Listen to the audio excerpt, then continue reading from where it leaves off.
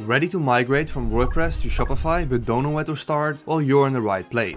I've personally completed this migration multiple times and I'm about to show you the streamlined process that actually works. And I'll show you how I converted this WordPress website into Shopify using this method. And most people approach this migration completely wrong. They think it's either gonna cost them thousands of dollars in developer fees, or they assume they have to rebuild their entire site from scratch and lose everything. Now I'm gonna show you my step-by-step system for transferring everything. Your complete product catalog, the customer database, the order history, your reviews, all of it moves over smoothly without any data loss. So if you're ready to finally make that happen, let's dive right in. Alright, so the first thing we need to do is make sure we are logged into our WordPress dashboard. As you can see, this is the dashboard of my website, and if I look at the homepage, this is how it looks like. It is a template site, and I will use this as a demo site which we're gonna transfer to Shopify. There are a bunch of products on here as well. If we go to products, you can see all these products, and I will show you how to migrate all of these data points to our new store. Then next, we also need to make our Shopify account. And if you don't have a Shopify account already,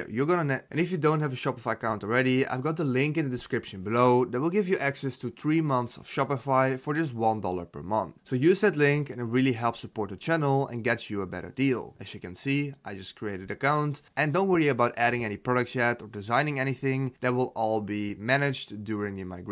This is the dashboard on Shopify. Then next, we're going to use a tool called Cart to Cart, and this is hands down the best migration tool I've found for moving stores between different sites. So go to this website, cart2cart.com. I'll leave a link down in the description as well, and once you're there, we can enter in the correct migration information. So we are going to migrate from WooCommerce on WordPress, and here we're going to select Shopify, and then we click on free demo now, and we fill in our email address. Then we make sure the box is ticked, and we click on try free demo now again. Then it's going to ask the role, so we select store owner, but obviously if you are an agency or freelancer, click on those. I'll select the first one, and from here we have 3 options. We can either follow the migration wizard, we can let the team assist us by doing the migration, or we can calculate our prices. Now I'll show you how to do that later as well. I'm going to show you how to do this transfer yourself, so we click on start free demo, where we can complete the demo. As you can see, there are basically 4 steps. The first step is connecting our source store, which will be WordPress through WooCommerce.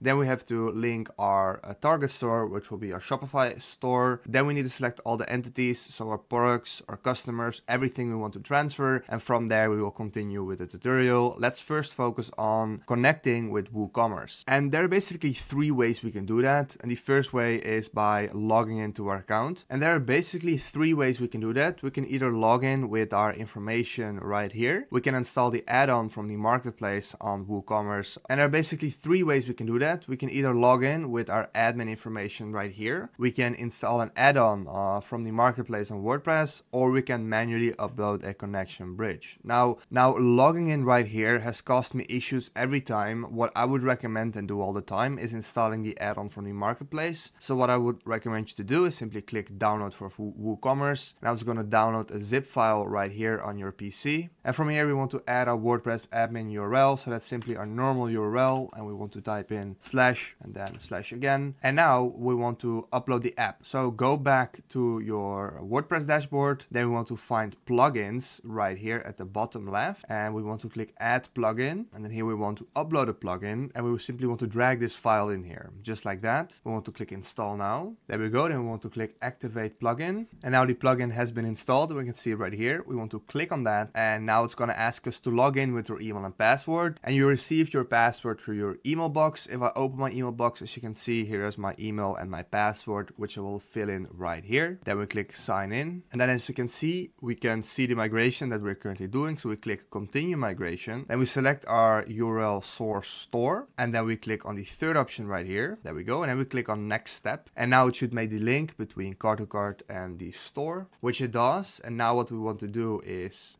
so now what we want to do, we want to go back to the site of cart to cart. Here we want to click on next step as well, and now it should recognize the link, and it does. does, so that's really good. Now we hover over to step 2, which is linking up with our Shopify store. For this, again, we want to install the app. The easiest for this is simply opening up your store on Shopify on a new page, and then at the top typing in cart to cart, and it will show up as an app. There we go. We want to click on that. We want to install this on Shopify. So we click install. Right here, we want to click install once again. And then right here, we want to click I have a cart to cart account. And then the same way as with WordPress, we want to paste in our password and our email, and we click sign in and connect. And now, as we can see, the data migration shows here as well. We click on go to migration wizard, and then it's gonna make the link with Shopify as well. We click on continue migration. There we go. Then we select the possible target URL store, and we don't have a custom URL yet, so we just use the default one, and then we click on next step. And now it should recognize, and it does, and now we can start choosing our entities. As you can see, we can choose products, we can do the customers, blogs, and as I said before, this right here is simply a demo site with some dummy information on there, so it's quite an empty site. If you would have a lot of products on here, a lot of data points, they would all be showing here. We can do 10 within this demo, so for this video I'm going to select the products.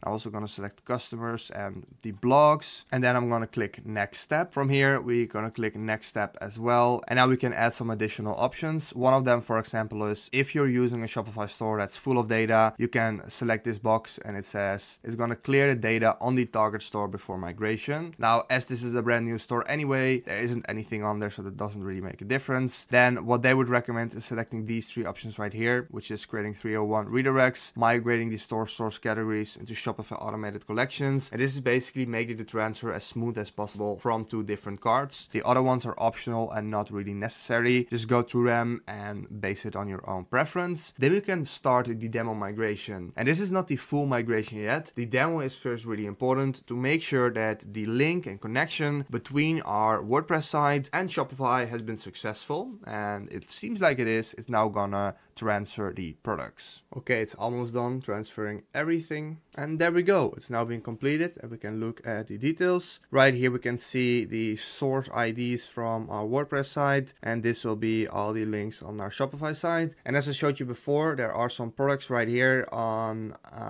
the product section inside WordPress. And now to make sure that it works, let's actually take a look at them in Shopify. So I open Shopify, let's go to products right here, and then they should show, which they do. All of them have been imported. We can click on one of them. The hand-picked red chilies. The images will be imported, the description, the pricing, the SKU, the shipping information, literally everything. So if you have lots of products, it's going to save you so much time. Also, all your order history will be transferred as well. I don't think I have any orders, which I don't, as it's a demo store. Everything would be transferred. Same with blog posts, same with coupons, reviews, pretty much everything on the back end. So I'm really happy with that. It went successful. So we can now start setting up the full migrations. We can click on the button down there. And then before we start a migration, they might ask you about an insurance plan, and this protects you against failed or corrupted migrations. For example, you can select the first one remigration in 14 days. And this is just 9% extra cost. And I usually recommend this just for a peace of mind. Right here, you will see all the entities. As you can see on this side, there are just 12 products, 3 categories, and all the other things. Again, if your site would be larger, all those things would show here. And then here we have some additional options as well. And down here we can see the pricing with a $25 discount if you use the link down below. Now you can go through those options to make it a little cheaper as well if you want. But usually for most stores it's going to be around this. Then once you're happy with the selection, you can click start full migration. You can do your payment through Shopify, and then the team will do the entire migration the same way as the demo. Then once the transfer is complete, we now have all the data points of our store on WordPress on Shopify. However, this is all information on the backend, like your products, and Cart2Cart does an amazing job transferring all your data. It doesn't migrate your storefront design. If we take a look at our storefront right here, we can probably see it's still really ugly, and it is. It's not built. The products have been added, but it doesn't look anything like our original site right here. This is because Shopify and WordPress use completely different templates, systems, and design structures. So your homepage, the theme, the layout, the colors, the fonts,